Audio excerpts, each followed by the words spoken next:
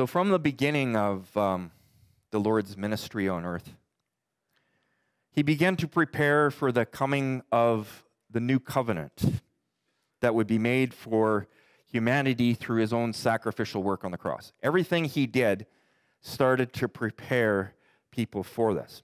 And Jesus understood that he'd only be in the world a short time, and the kingdom that he would bring would be like a building with a stone foundation with himself as the chief cornerstone.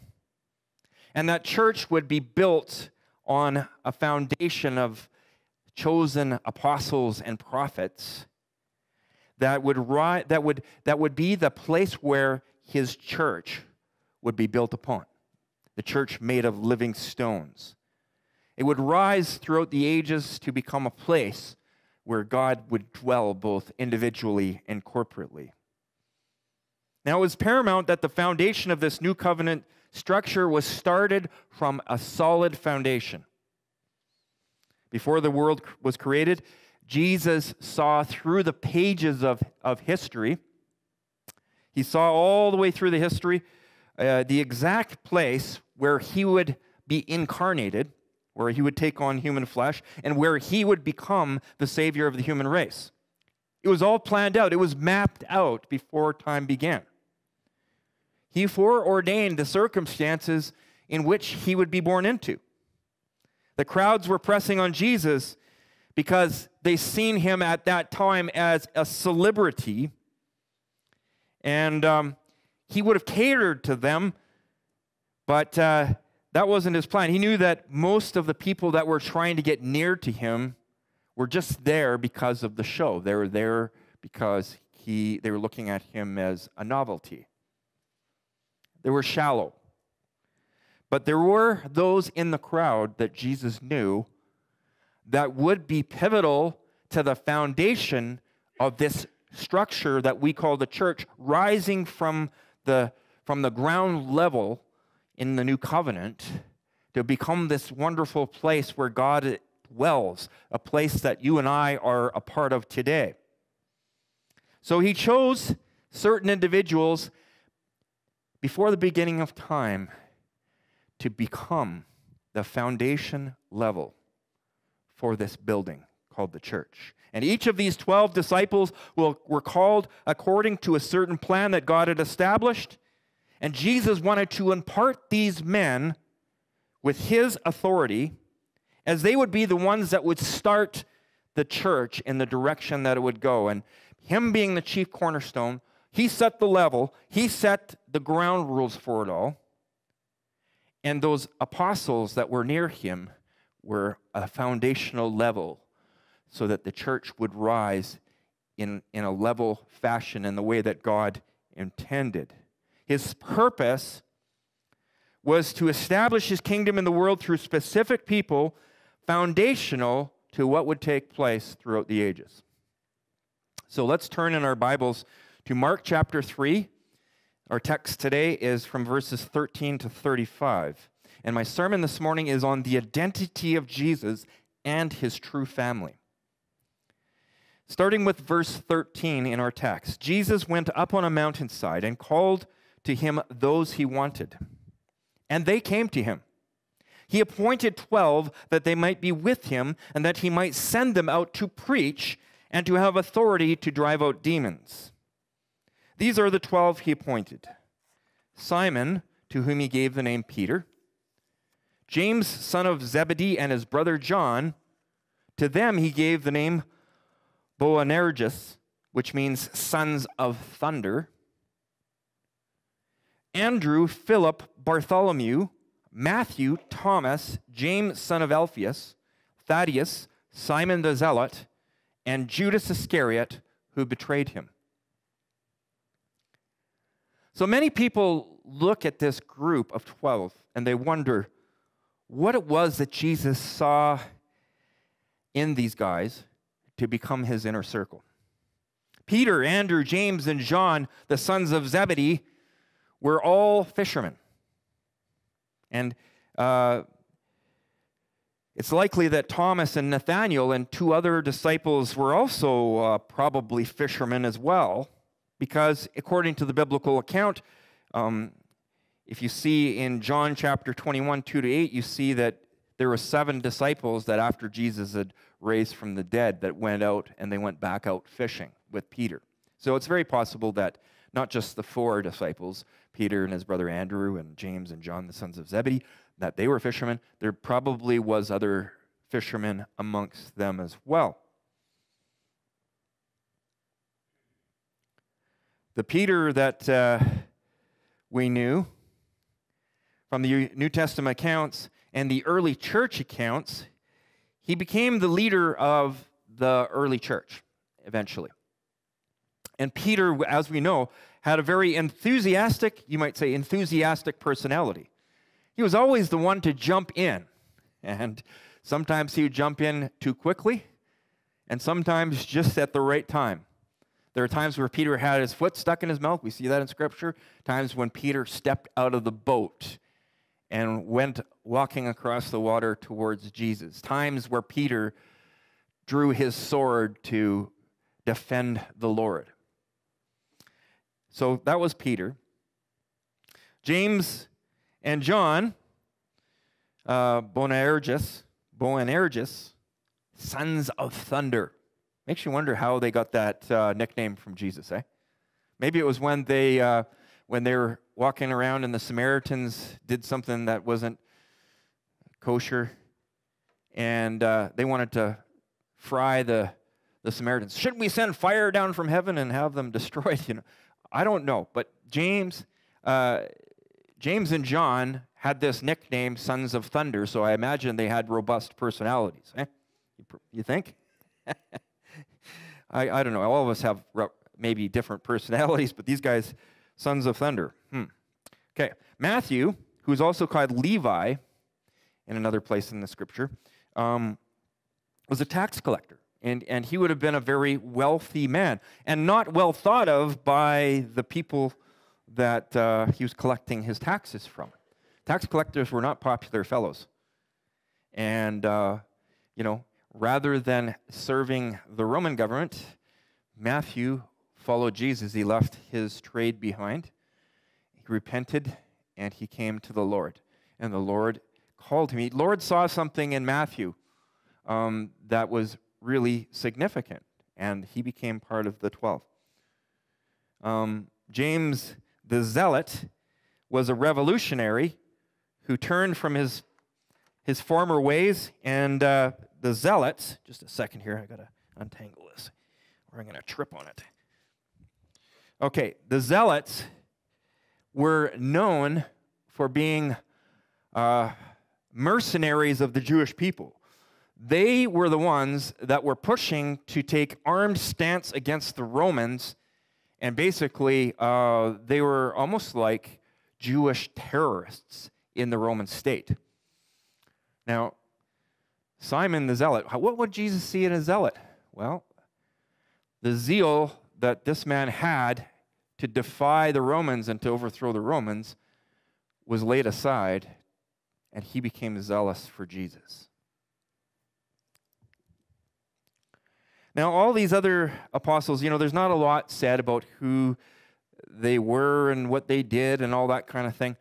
But Jesus saw in these common men something that was what he could work with to build the foundation level for the church. And Jesus took these men in, and they became very close with him. He poured into them. Even Judas, Jesus chose Judas with the same ministry as the other 11, knowing full well that Judas's heart was not fully his. Judas kept something back from Jesus, and the Bible tells us that he was a thief, and he helped himself to the disciples' treasury. Yet Jesus brought him into the inner circle as well, even though Judas was not who he appeared to be on the outside.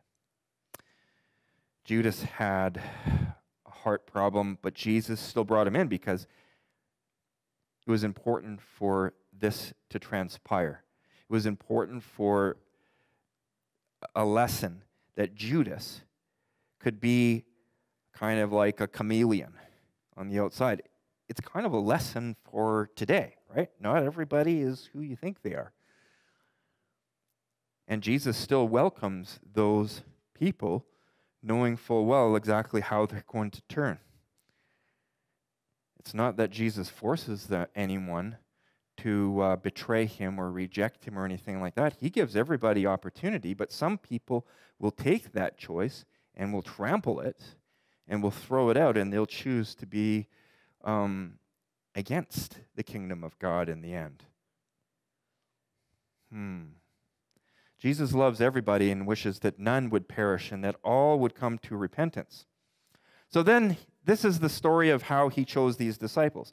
There's not a whole lot more detail about it, but they were specifically chosen because God saw something in them that needed to be part of this. So Jesus then, in verse 20, entered a house. And again, a crowd gathered so that he and his disciples were not even able to eat. When his family heard about this, they went to take charge of him, for they said he is out of his mind. Interesting. When people saw that Jesus was in this house, there were people at this time, there's a lot of attention being drawn to the ministry of the Lord.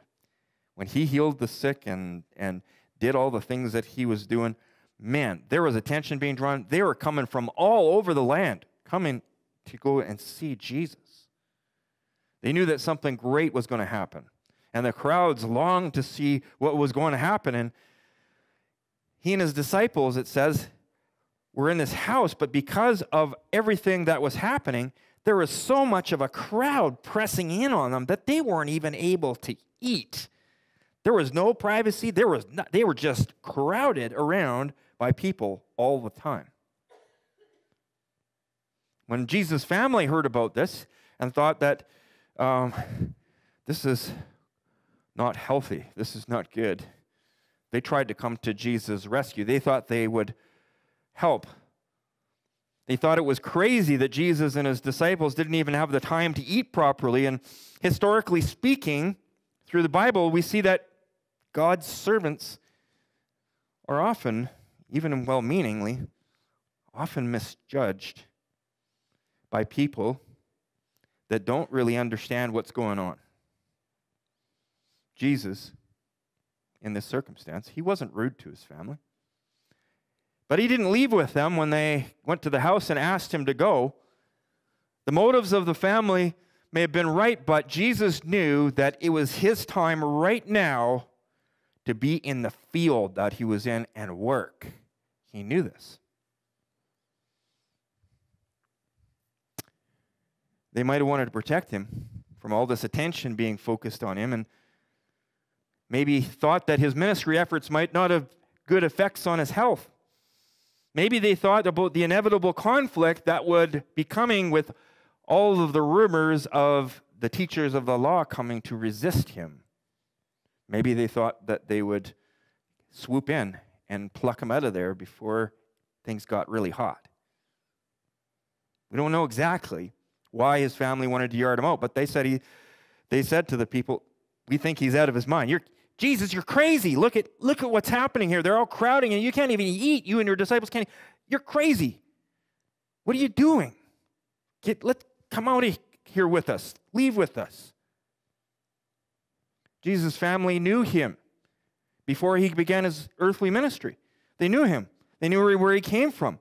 He was a boy that grew up in Nazareth, which is in the same region where they were. I mean, Galilee is a fairly small region, and Nazareth is kind of on the interior part of it, and they're near Capernaum, which is near the coast of the Sea of Galilee, right?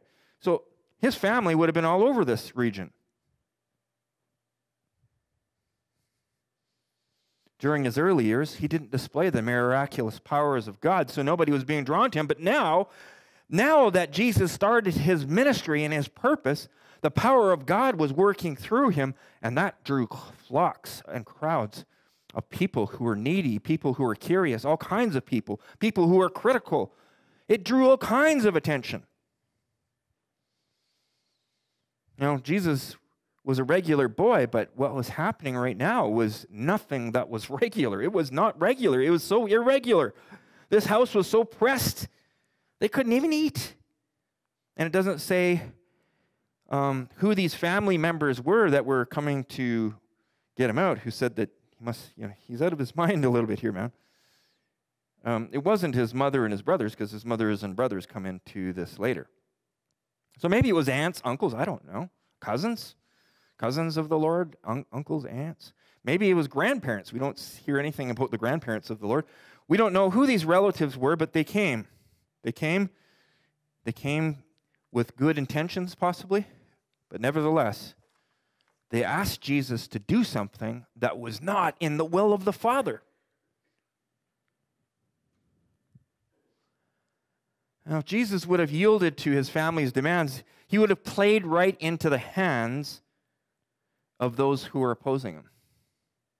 Jesus was not out of his mind for doing what he was doing and pouring himself out to the people and calling his disciples to do the same. But he was demonstrating the power of God in a way that nobody had ever seen before. And there's a lesson to be found in this story that every believer can take home today. Now, the quiet path that's most easily taken to avoid any conflicts or upsetting the status quo, I want to say this, is not very often the right path to be taken. Did you hear that?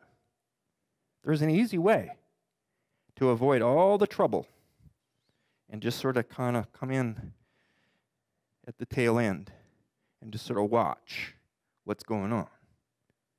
But most of the time when we minister the gospel and good things start to happen and we see a measure of kingdom success, it can absorb a great deal of our personal comfort time. And this might look on the outset as being unhealthy, and it might appear that way to our family. As a matter of fact, pouring out our lives into the ministries of the gospel of Jesus Christ through the church can seem crazy to some people who think that your time could be spent better in self-care. Now, don't get me wrong. There is a balance in all of this. There is time for self-care and there's time for sabbaticals. But there is time to roll up your sleeves and to get to work. The kingdom of God is a kingdom that is established not through osmosis, but through the working of the disciples, the people that Jesus called, and Jesus himself poured himself out at great inconvenience to his personal leisure. I just want you to think about this for a minute. Now, there is a balance to this. Sometimes people get this Messiah complex, right? Where they think that everything to do with going out there rests on their shoulders.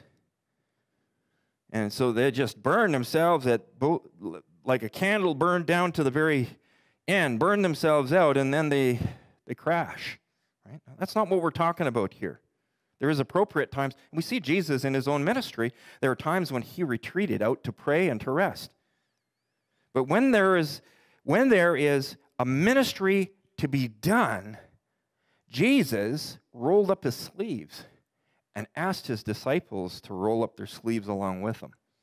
There's a time to rest and a time to retreat and a time to work.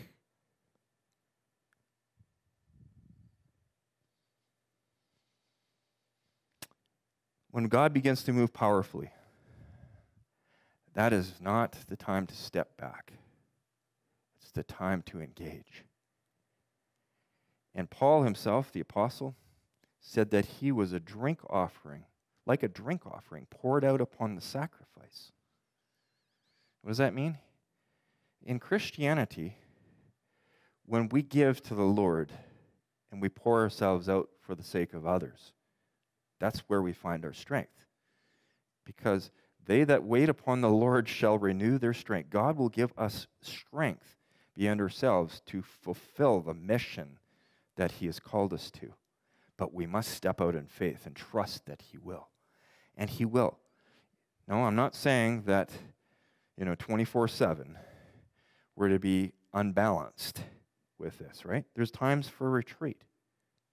But sometimes I think in our culture, because of North American culture in particular, comfort is the biggest thing, man. If I can have comfort and I can just sort of coast along, that's ideal.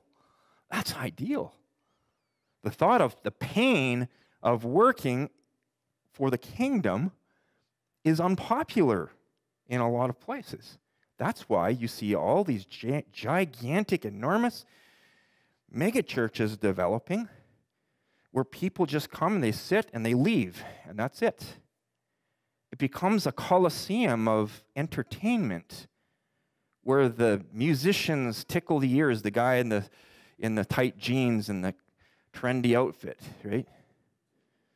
Rock star guy who comes up and entertains. Oh yeah, we had a great time of worship this morning. And the pastor comes up and gives this blazing sermon that stirs the soul. But that's it. That's Christianity. That becomes Christianity, where it's just this stained glass window aquarium where we come in and the odd fish, bites on the lure that gets thrown over the pulpit. That's not the purpose of the church. It's not. We don't want to be that. I'm sorry. It's great to have good preaching. I'm sure you guys would say that, right? It's good to have good preaching, and it's good to have good worship music and that sort of thing. But that's not why we come here. We come here because of Jesus. We don't come here to have our ears tickled and our sentiments excited only to return back to our little place to do it all over again the next week. It's not about edification of me for the sake of edification of me. It's about pouring myself out and preparation for me to pour myself out into my community, however that may look. And everyone is different.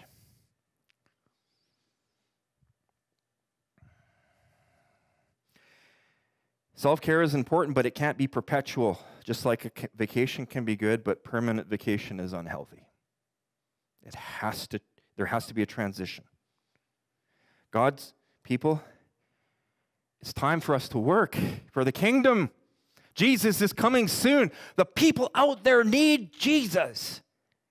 And not everybody has the same spiritual gifts, but we work together to see the kingdom of God established, to see hearts won for Jesus Christ and disciples made. It's not just about commitments and coming up to just as I am at the end of the service. It's about making disciples, and Jesus invested in the 12. He was interested in pouring himself out into those disciples so that they could in turn pour out into the lives of others who would in turn pour out into the lives of others, and so on and so on and so on. And this is how the kingdom of God is built and established. And it's done not in the natural self, it's done in the power of the Spirit. If we try to do this on our own, if we go out there and try to work and do good deeds with our own strength and our own, forget it. It's not going to work. I mean, the Rotary Club is great, but that's not who we are. Right? They perform a certain thing, but the church is supposed to be the Rotary Club with a heart of God. We're supposed to do good works that they may see our good works and glorify our Father in heaven. It's not all just about taking away human suffering, because human suffering is going to be with us. It's taking away human suffering for the purpose of showing them how the Lord Jesus Christ thinks about them. And being the hands and feet of Jesus. Good, the Samaritan's Purse, when they came in here during the forest fires. Awesome. They did so much. But not only did they do things, but they talked with people. And they spoke to people about Jesus. And they worked with the local church. They worked with us. This is what we're talking about, right? So, anyways. In Matthew's gospel, we see Jesus say, in Matthew 9:35-38, Jesus went through all the towns and villages, teaching in their synagogues, proclaiming the good news of the kingdom and healing every disease and sickness.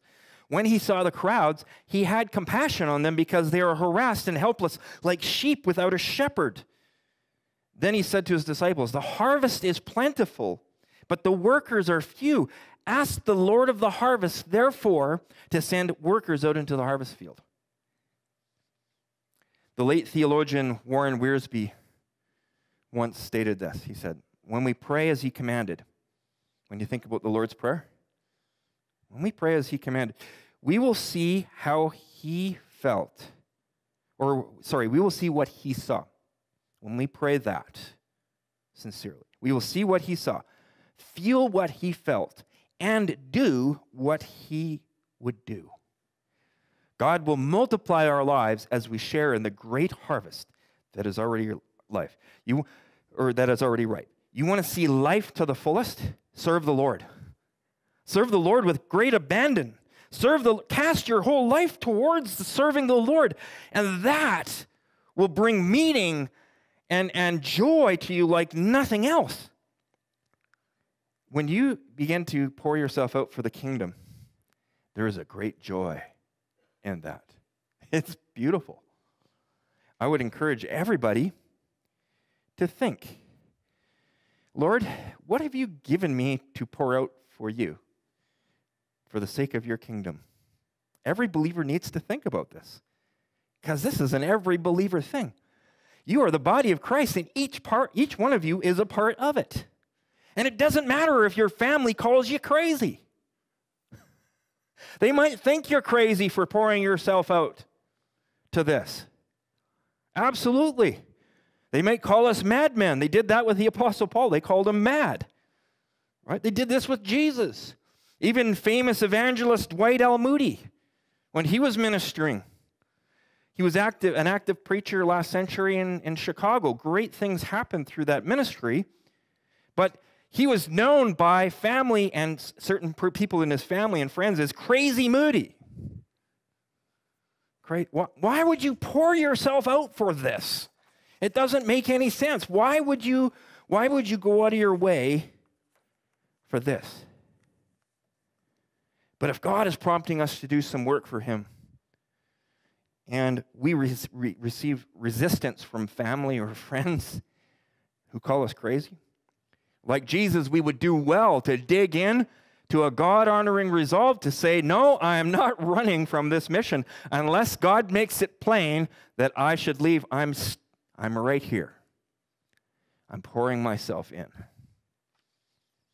There's going to be consequences to us standing firm on that resolve. Make no mistake, the Lord doesn't promise that it's going to be easy if we stay put in a ministry opportunity that he's planted us in. As a matter of fact, just like what we see with Jesus coming up here, if we plant ourselves in a ministry opportunity that God wants us to participate in, we may encounter more than just a little bit of trouble. More than just a little bit of trouble. Just as Jesus encountered some trouble by staying put where he was in this circumstance.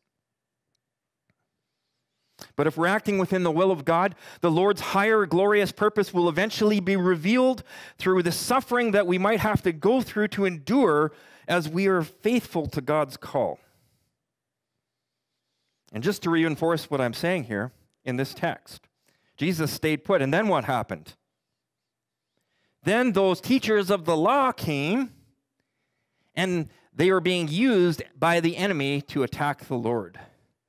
It appears that through the word of multitudes that were hearing about Jesus, that the Sanhedrin in Jerusalem heard about what he was doing, and the Pharisees talked, and the teachers of the law talked amongst themselves, and a contingent of these guys came from Jerusalem to see what was going on in this Galilean ministry that this guy was promoting.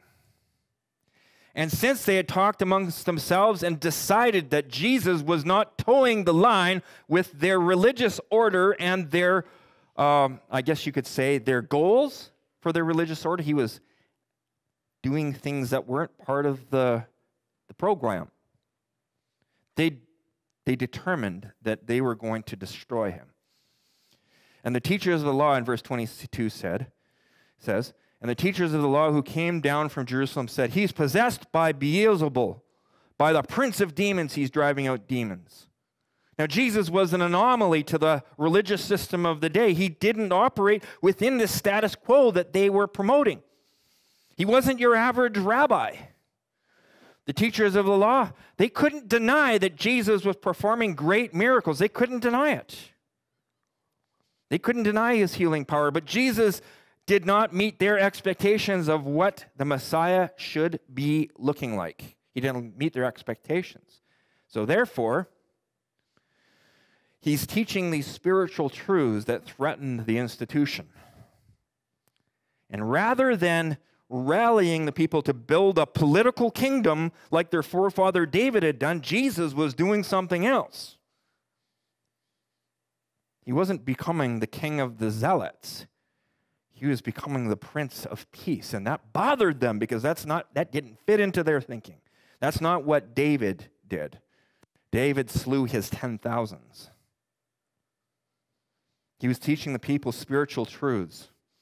They were looking for the Messiah who was in the same order as the Maccabees. If you look at Jewish history in the intertestamental period between the Old and New Testament writing, the Maccabees rose up against Greece and kicked the Greeks out because they had defiled the temple of the Lord, and they were looking for someone like the Maccabees.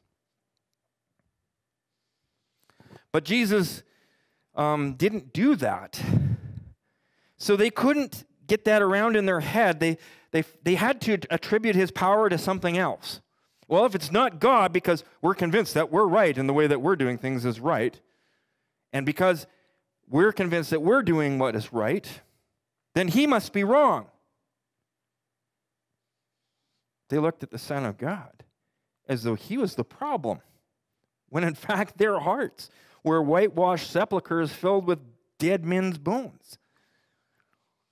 They looked at Jesus and accused Jesus as not only being the agent of evil, but being the source of evil. Why? Because Jesus was commanding evil spirits to come out of people, and they were coming out. So they said that it was the prince of demons that was in Jesus, and that's why the demons were coming out. See in verse 23. So Jesus called them over to him and began to speak to them in parables. How can Satan drive out Satan? If a kingdom is divided against itself, that kingdom cannot stand. If a house is divided against itself, that house cannot stand. And if Satan opposes himself and is divided, he cannot stand. His end is come. In fact, no one can enter a strong man's house without first tying him up. Then he can plunder the strong man's house. Truly, I tell you, people can be forgiven of all their sins and every slander that they utter, but whoever blasphemes against the Holy Spirit will never be forgiven. They are guilty of an eternal sin. He said this because they were saying he has an impure spirit. So immediately, Jesus addressed this, you by the prince of demons are doing all this stuff.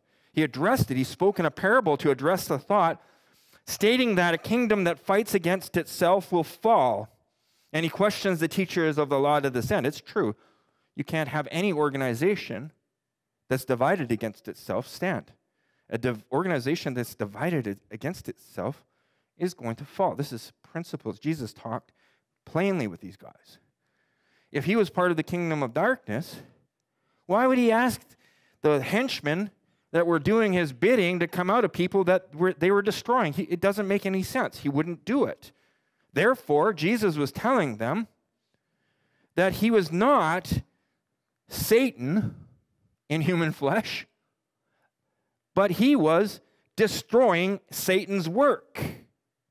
And that he was showing by what he was doing and commanding those evil spirits out, he was showing that he had more authority and more power than Satan. Teachers of the law, in fact, were blaspheming the Holy Spirit by attributing the holy works done by Jesus through the power of the Holy Spirit to that of Satan. The sin is unpardonable. Members of Jesus' family, they misunderstood him, but these scribes and Pharisees and teachers of the law who came from Jerusalem, or whoever they were, the teachers from Jerusalem, they viciously and cynically attacked Jesus, the author of creation. Because they had already said in their mind that their goal was to destroy him because he wasn't agreeing with their order. They wanted to discredit Jesus. Jesus had to bear all of this. He's the creator of the universe. He had to bear all of this. Why did he bear it? Because he stayed in the house, people. Because he stayed in the house. Because he did the work that God, the Father, had called him to. And there was consequences to that. It wasn't nice. It wasn't easy. And it wasn't very comfortable for him to be accused of being a prince of darkness in human flesh when he was the author of life. As Christians, if you're serving the Lord in the capacity that he's asked you to and you're doing the right thing, you're going to have resistance. The enemy is going to come at you. You can guarantee it. He's going to come at you to try and discourage you. He's going to come at you to try and throw you off and accuse you. He's the accuser of the brethren. Just because you serve the Lord in an area of ministry in the church doesn't mean it's going to be a cakewalk. It's not always going to be just simple Simon. It's not. Sometimes it gets complicated and ugly, and you have to bear through it. But you have an advocate. You have the Holy Spirit within you who will give you strength to endure anything that you have to go through. So don't be discouraged. If you find that you're being resisted by evil when you're doing the right thing, be confident that you're doing the right thing because Jesus himself was resisted in the same way. And so were all of the apostles. So was any servant of the Lord.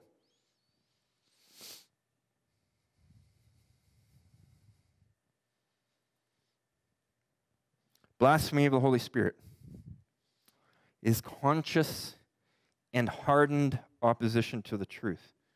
Some people freak out a little bit about this and they think, have I ever blasphemed the Holy Spirit? The fact that you're asking that question probably means that you haven't, okay? But if you deny the working of the Holy Spirit and attribute it to something else consistently and you harden your heart against the Lord and his gospel, eventually your hard heart will be impenetrable. And you will get to that place where you can't repent because your heart is so hard. That's why we need to be praying for our hardened friends and relatives that don't know the Lord. We need to pray that the Holy Spirit would soften their hearts. Lord, help them to see. Give them the catalyst, Lord, to see the truth of your gospel for what it is. And, oh, Lord, protect them from this hardened heart that will take them to that point where they will not repent, no matter what. That's a prayer for us, to pray for the people that God's put in our path. You guys, God is not giving you your connections for without reason. Some of you have some really brutal connections. People that maybe are involved in different religions, people that are hard, people that are atheists, people that just say, phooey on God, Jesus is, you might get that, right? But don't forget this. Yes, there may be someone like Judas out there. Yeah, there will be, for sure. And there might be people like these scribes who won't even let Jesus start in on them, okay? But you are where you are as a light, as a catalyst for the gospel. God is asking you to pour your life into those people, and yeah, you're going to get hurt. Maybe you're going to get rejected. You might be outrightly opposed and called something that you aren't. But don't be discouraged. So the crowds, they wanted Jesus to behave like a loyal Jew and honor his family by listening to them. And then we see this here. Then Jesus' mothers and brothers arrived. So his other family tried to get him to leave, right? And now Jesus' mother and brothers arrived. We're talking Mary, right? Mother of Jesus, and his brothers, half-brothers. Standing outside, they sent someone to call him. A crowd was sitting around him, and they told him, your mother and your brothers are outside looking for you. Those people would expect, their culture would expect them, Jesus to honor the wishes of his mother and his immediate family and to leave the house. Again, to leave the house. He'd just been through this great big deal with the teachers of the law calling him, devil in flesh, right? And he's like, the Creator. Can you imagine the audacity? You're just doing good because you love people that you created, and they're calling you the devil? Oh, the Lord stays put again. He doesn't leave when his own mother comes, and his half-brothers come. Now, history tells us the half-brothers never followed the Lord until after he died on the cross and was resurrected, but they did. But the mother, okay, well, yeah, it would have been normal for him to listen to the advice of his mother and come out, but no. What did he say? 33. Who are my mother and my brothers? He asked. Then he looked at those seated in a circle around him and said, here are my mother and brothers. Whoever does the will or God's will is my brother and sister and mother. See, this is emphasizing what we're talking about here already. What's important is God's kingdom more than anything else. Many people of the Roman Catholic persuasion ask why the evangelicals don't pray to Mary or speak to Mary to go to Jesus on their behalf. Now, Jesus didn't dishonor Mary as his earthly mother. He didn't. But he made it very clear that spiritual relationships take precedent over the natural ones. If someone in your family is asking you to not do the work of Christ that God has called you to, the choice is clear. I'm sorry, Mom, but I've got to stay put. I've got to do the work of my Father in heaven who has called me to be doing this. And I know that you might not understand, but no, I can't stop doing what I'm doing. I can't leave the place where the Lord has put me. This passage reminds us as believers that the strength of relationships that we forge with fellow believers, as Jesus did with his apostles, those bonds are deeper than the flesh ties of family. They're deeper than the blood relative tie when those relatives are unsaved. Because they have a whole different paradigm.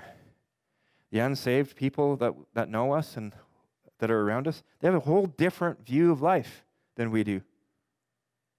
And God's going to tell us to do things that are opposed to that paradigm that they have, that goal that they have. Maybe they think you're nuts for leaving your job to go to minister to somebody overseas.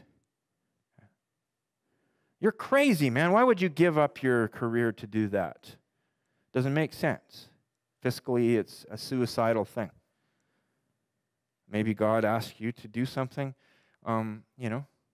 that's possibly something that might bring shame on your family. You got an upper class family, and God tells you that you should be down on the street helping people off the street in drug addiction.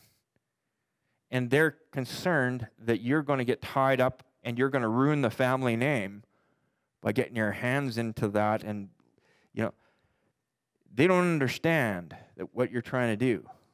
Like, I've had people say that those drug addicts are a waste of skin. I just wish they would off themselves. There's that kind of perspective. I was listening to something on YouTube, and some guy on YouTube, this famous preacher in the United States who has this great big following, said right out, he says, homosexuals, I wish they'd all shoot themselves.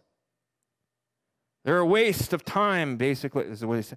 They're a waste of time. They're nothing but predators that are going to hurt my children and yours too. So they might as well just go and shoot themselves. Oh my goodness. We can't have this kind of mentality. No, we don't agree with that lifestyle, and now the Bible says that it's sin. But what else does the Bible say is sin? So many things out there are sin. So As Christians, we've got to be careful. Jesus came to save sinners. And that doesn't mean telling sinners to go out and shoot themselves. What an audacity, what an affront to the gospel of Jesus Christ. And hundreds of thousands of people are following this guy. Some of the stuff, oh man, I was just like, it's just heart-wrenching. Heart-wrenching. But you see, the world might not see things the way that we see them. The Bible says when your enemy does something wrong to you, you're supposed to, what, love your enemy? How does that look? Your enemy's thirsty? What? Give him something to drink. Your enemy's hungry? Feed them. This is the way of Christ. This is the way of the cross. Okay. Being about God's business, doing the will of the Father. You see, God has called you to be his child. He's called you into the family to be a child of God. And being a child of God means caring about the Father's business. And what's the will of the Father? What's the will of the Father? See, before we can tell other people about the Father, we need to have a relationship with him. Otherwise, what are we going to tell them about? It's really important, folks, that we don't grow shallow and let our love for the Lord grow cold. Because when our love goes cold and we go shallow, we stop growing in the Lord. And our witness out there is ineffective because of that sometimes. The world needs to see hearts ablaze from the Holy Spirit working in and through them. So the first thing is the will of the Father is for us to warm up towards God.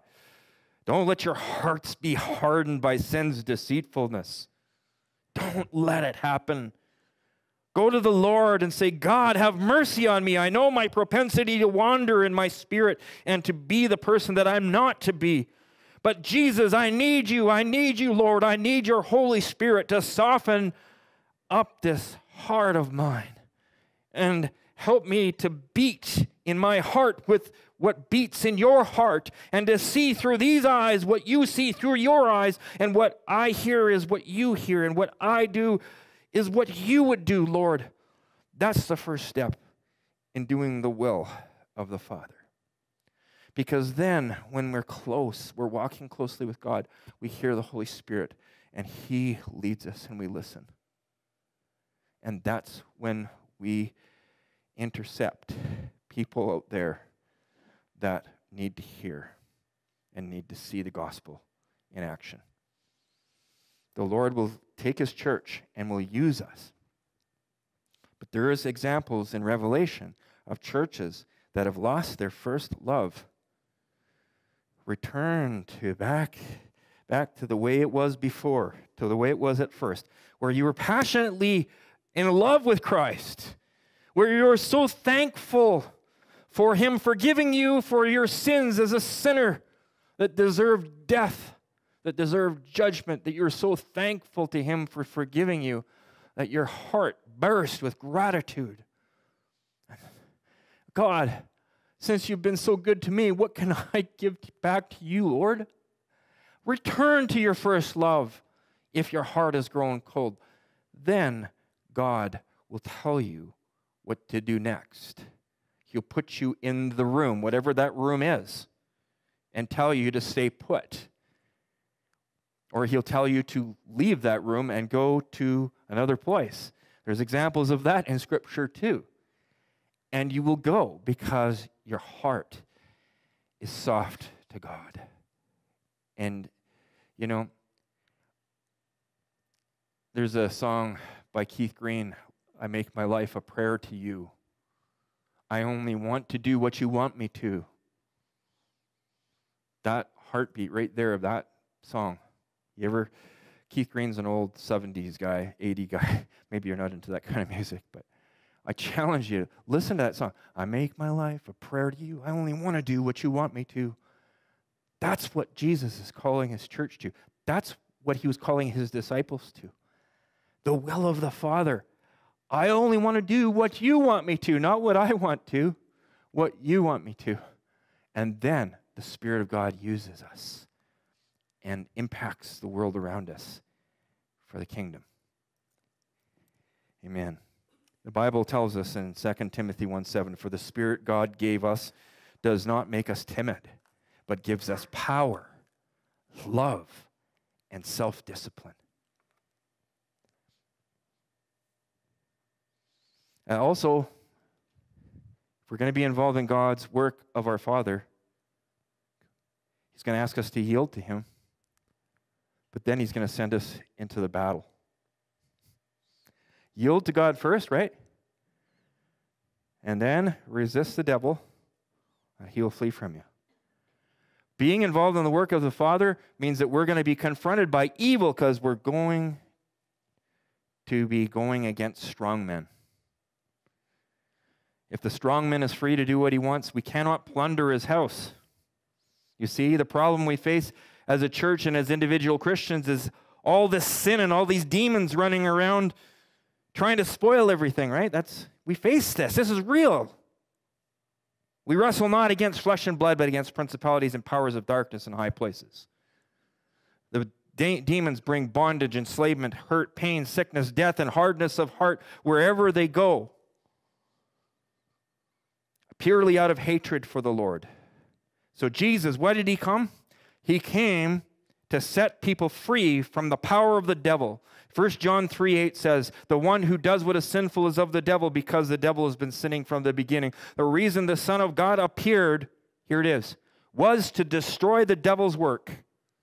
And part of our business as children of the Most High God is to step out and to resist the evil that is coming at us. This involves casting out demons. It involves not following the pressure of Satan's agents to compromise our testimony and our lives.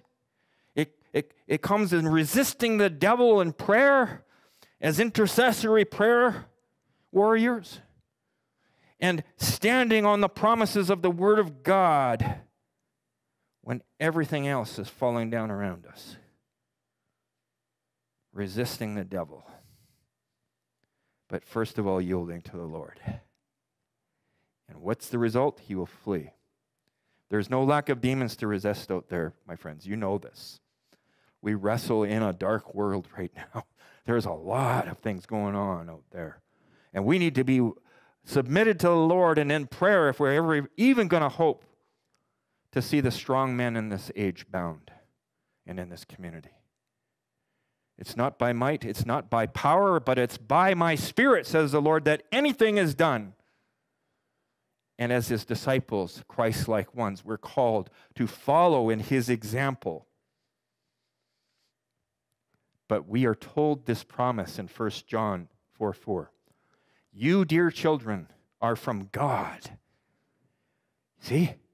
You, dear children, who have become children of the Most High God, are His saints.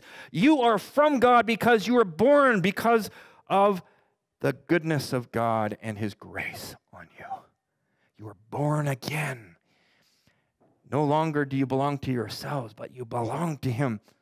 You are from God and have overcome them, because the one who is in you is greater than the one who is in the world. Amen? Amen. Would you pray with me?